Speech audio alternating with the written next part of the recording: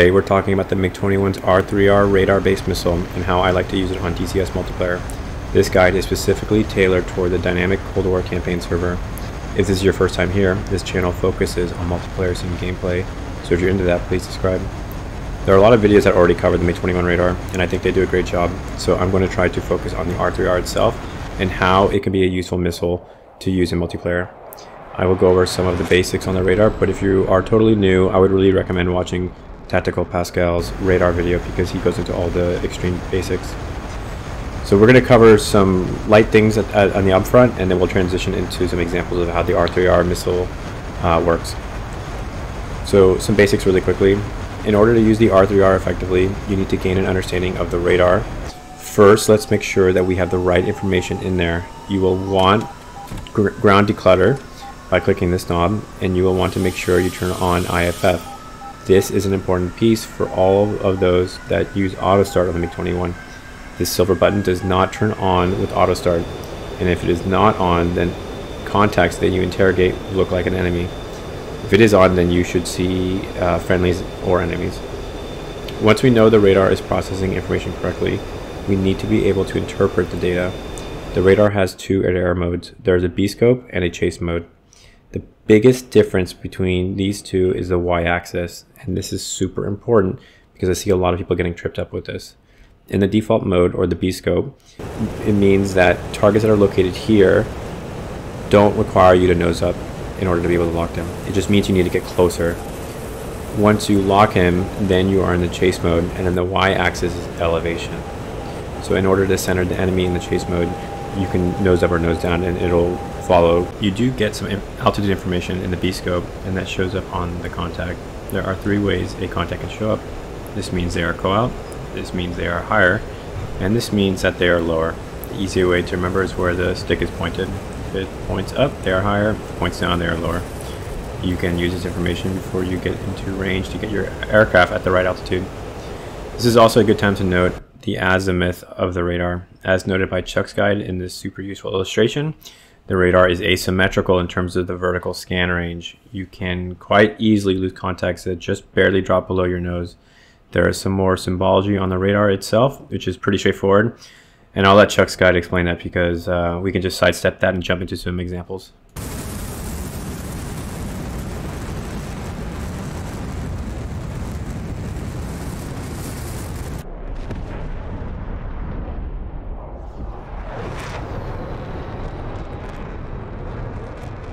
If I had to pick one video to show as an example of why the R-3R can be useful, it was the one that you just saw. Now we're looking at the first person view, and we're going to see what I did. So this Vigan is coming head on with me. I'm about 40 degrees off his nose, and if I didn't have an R-3R, I probably would not have been able to shoot this guy, and he would have just blown past me and I would have never caught him. And by being able to lock him and to close in with my R-3R, I'm able to get into shooting range, and even though we're not going directly head on with each other, the missile is able to track, and this is the beauty of the R-3R. It gives you a lot of flexibility in the type of engagements that you can be lethal in. You don't always have to maneuver yourself to be behind someone to shoot off an R-60. You can rely on the R-3R to make these short range shots, and you can really start screwing up Vigans who are just used to blowing past you and staying straight. It keeps everyone honest, and it adds a new type of gameplay. This is a very straightforward example, but let's go into some other ones which I also find interesting. This next example is similar to the last one, but slightly different.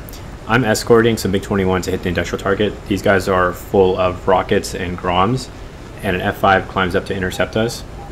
This F5 wants to blow past me and go after the bombers, and if he gets to them, he's going to tear them up. And it's very neat to intercept and to escort with R-3Rs, because sometimes you only get one shot, and a lot of times it's actually a head-on. And in this example, you can see that I wait to get into range, and I can see the contrail ahead of me, and he doesn't maneuver, and he's going to eat this R-3R in the face because he doesn't respect it, or just didn't respect it or expect it, and that's what we see here. So two really clean examples of how the R-3R can can be a new tool and allow you to play a little bit differently. In this example, I'm chasing two F5s who are, I'm on their 6 and I'm chasing after them. I'm well within range, and we're gonna start transitioning into how the R-3R can be tricky. So I'm well within range. This should be a lethal shot, just for range reasons, and I'm trying to pick up some speed because I know these guys are going fast and they're moving away from me. And I want to give as much legs as possible to this missile. This guy sees the missile come and he doesn't do a crazy maneuver and he's able to get away from it. And I keep my eye on the other target and I just slew the TDC, and just by spamming the lock button I'm able to get a lock.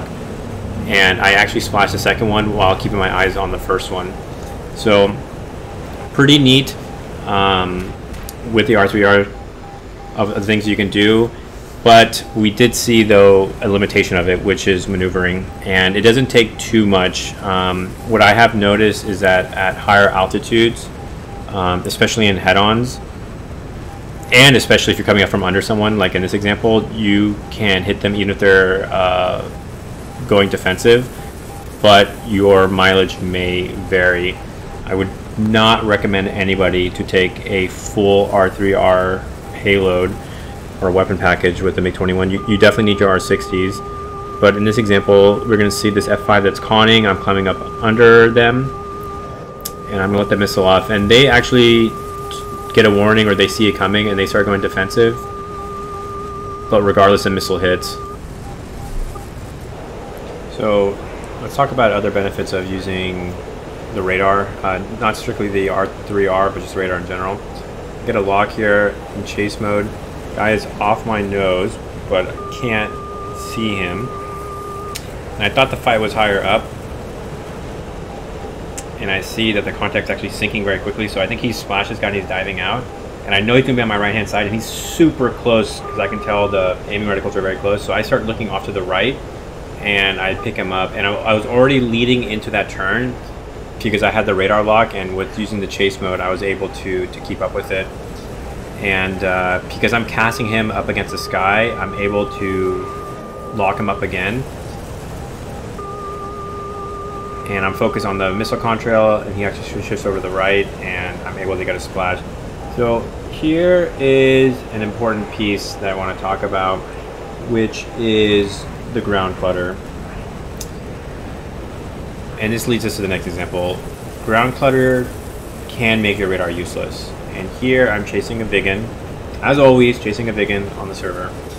And I was thinking about going to go with cannons because I was left to my R-3Rs, which in this case is kind of a bummer situation because I'm trying to keep my eye on him, and then I want to look down at my radar to lock him.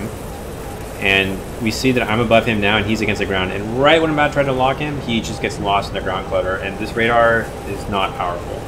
It's not great. It is useful, but it's not an F-18. So I lost him here, and I'm not able to get a lock and shoot him. Now with these last two examples, I want to talk about one issue you may run into with using the R-3R, which is you're going to keep your nose on for a long time. And then here I shoot an R-3R and I do hit, but what ends up happening is I eat a missile myself and we traded. And we're going to see the similar thing here now. The R-3R is a Fox 1 missile. The F5s on the dynamic Cold War campaign server have AIM-9 P5 missiles, which are all aspect. So they are able to fire, pull off, and break away while you're sitting there with your nose on, trying to give your missile more, guidance with your radar. And we're going to see how bad that gets here, because I shoot a missile at a pretty close range. This F5 is actually going to turn off completely. He beats my missile, and I take his missile in the face. So while practicing the R-3R and getting the footage together for this, I did notice that I ended up eating a lot more P5s in the face, so it's something to be wary of. I would never recommend to take a full R-3R package like you see here. I typically take 2 R-60Ms and 2 R-3Rs. Sometimes I'll even take 3 R-60Ms and 1 R-3R. And the thinking there is that I'll get one head-on and then I'll switch to IR missiles. It makes it annoying because you don't have, you only have elevator trim on this plane. But I hope you guys feel inspired to check out the R-3R. I think it's a underutilized missile. I think it's a fun missile.